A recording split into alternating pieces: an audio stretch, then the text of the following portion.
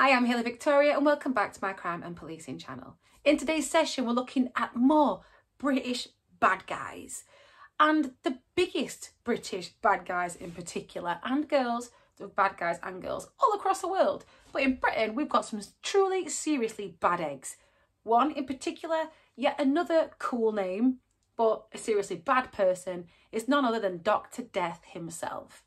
Now you might be thinking Dr Death sounds like, I don't know, a guy from a death metal band. Actually, Dr Death is a moniker given to Dr Harold Shipman. Now, Dr Harold Shipman killed over 250 people during his reign of terror from 1975 all the way up to 1998, when he was finally identified for the crimes that he had committed. So, I use the title doctor.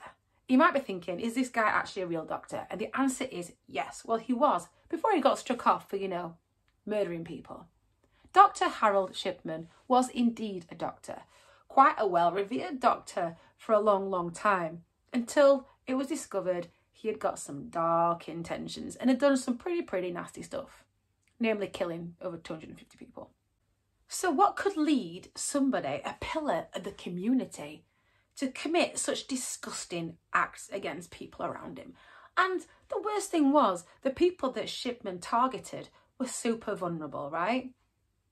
When we look at types of serial killers and what drives people to do stuff in forensic psychology, you look at things like power and control, lust and thrill seekers, your hedonistic style murderers. This person, we're looking at the power and control aspect of serial killers. Let's start off way back when Harold Shipman was a very small boy. Shipman was born into a working class family in Nottingham, up north, kind of near where I am actually. But I'm not going to tell you where I am because that'd be weird. Anyway, yeah, so Shipman was born in Nottingham, one of 4 kids to Vera and Harold. Harold was a truck driver, Vera was his mom. Not entirely sure what she did for a job, even if she had a job. It was a long time ago, remember. He was born in 1946, and at that time it wasn't super common for like wives to have jobs and stuff.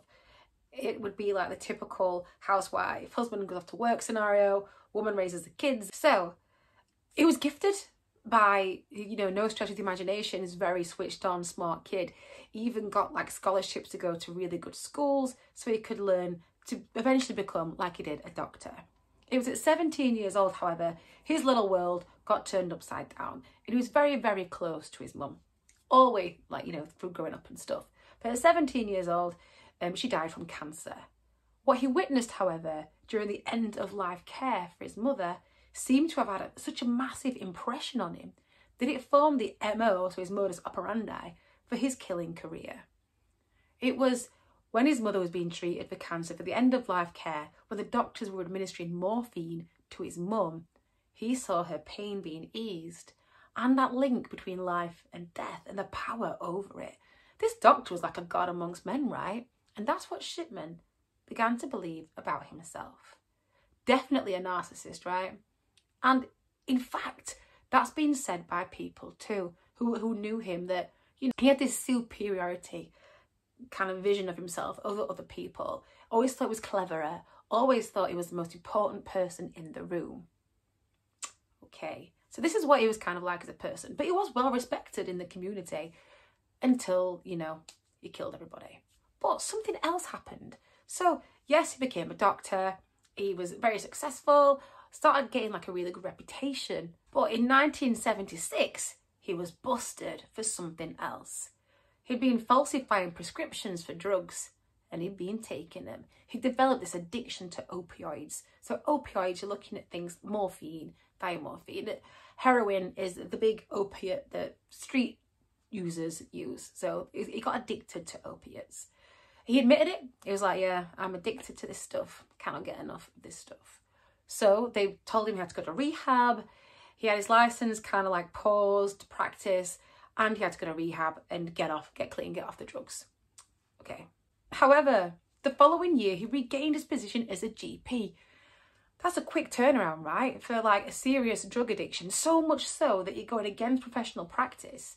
You've got these rules that you do not abuse, you don't abuse that position of trust and write yourself prescriptions to get high. You just don't do it, guys. He did, But like I said, within a year, he turned it all around, managed to convince everyone that he was a really good fella.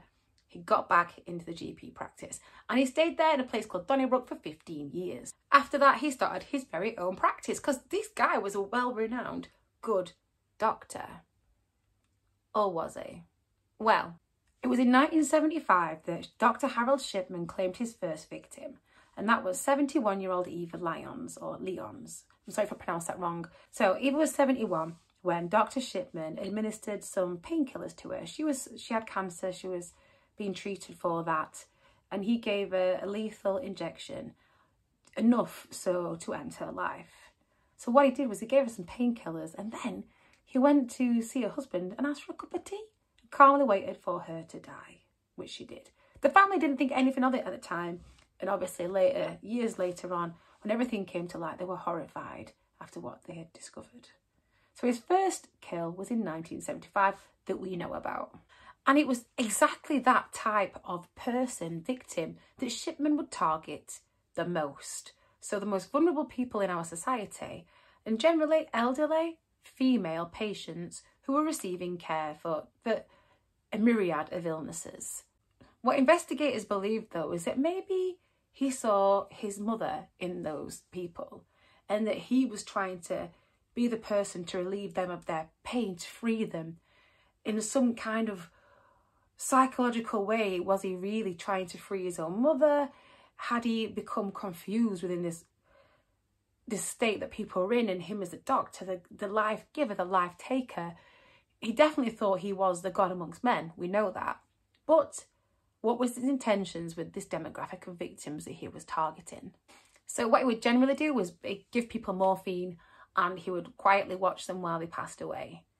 Or he'd give them morphine and then leave, knowing that they would die very quickly afterwards. Now then, eventually, things started raising suspicions, and the local undertakers were like, this doctor's got a lot of people coming through our doors. So much so, in fact, it's like way more than anybody else in the area. This is a bit weird. And they report him to the authorities thinking it's just not right. However, Shipman being charming and influential, convinced people that everything was totally cool and that everything he was doing was totally above board. And the fact that he was falsifying medical records had not yet been picked up. The police also failed to do any comprehensive background checks at this time.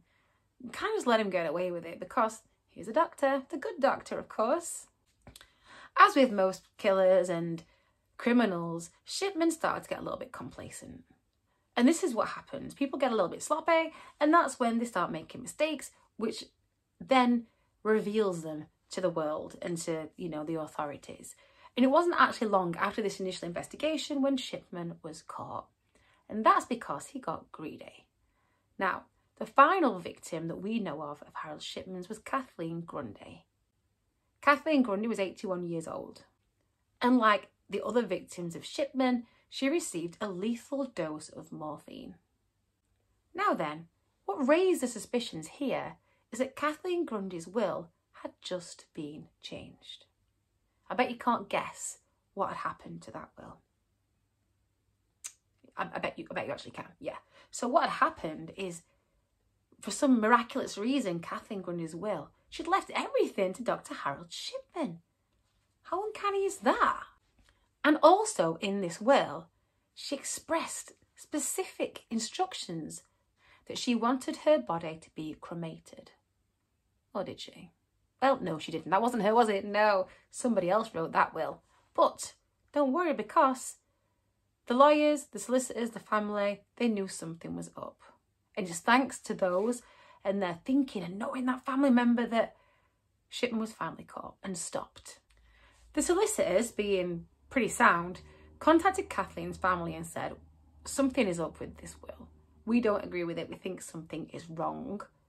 And thankfully, the investigation restarted. The police found that Kathleen Grundy's medical records had been falsified, and it stated on there that she was addicted to opioids. Her family were like, no way. She's not addicted to opioids. No, she is not addicted to opioids. So, red flag, tick. Her body was exhumed with the permission of her family, and they found lethal doses of morphine in her body. So we're looking at forensic toxicologists who are coming in now to test those toxins, poison levels in that body. And they found that there was that much dimorphine in there, it was impossible for her to survive. Shipman was arrested and a further 11 bodies were exhumed. And guess what? They all had lethal doses of morphine. There are over 250 deaths said to be attributed to Harold Shipman. 15 confirmed victims that we know of, and the rest speculative, but a strong belief that these people have been murdered by Harold Shipman.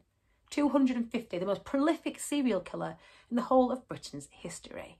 Shipman, however, maintained his innocence throughout. He was like, I never ever committed any murders, no, I'm a great guy. Really tried to convince people he was a really good person. Didn't work, however, and he was sentenced to a whole life order. Now, a whole life order means you're never getting out of prison. You will never be eligible for parole because you are deemed too high risk to be integrated back into society. Shipman took his own life in 2004, and that is where the story ends there. So, Dr Harold Shipman, or he got that stripped, didn't he? Harold Shipman, also known as Dr Death, another cool name for a very bad guy. He killed over 250 people suspected, and his modus operandi, his MO, was to target the most vulnerable people in society and administer lethal doses of morphine. He got hold of this morphine because he was a doctor and he was falsifying prescriptions in order to administer these things. And it was quite believable because the victims he was, dealing with had got medical conditions where they may need that to alleviate pain. He did also kill younger people and sometimes men as well, but mainly he targeted elderly women who resembled his mother. When we're looking at forensic psychology, you're probably looking at your power and control style killers. And that's where they get a bit of a kick out of having the control of something, being that god amongst men. So yeah, that's Dr Harold Shipman, also known as Dr Death. I hope you found that interesting. Please let me know what else you'd like me to cover in the comments below. If you could like and subscribe, that'd be super helpful, and share to your friends who might enjoy this kind of footage. Thank you very much. Look after yourselves, look after each other, and please don't commit any crimes.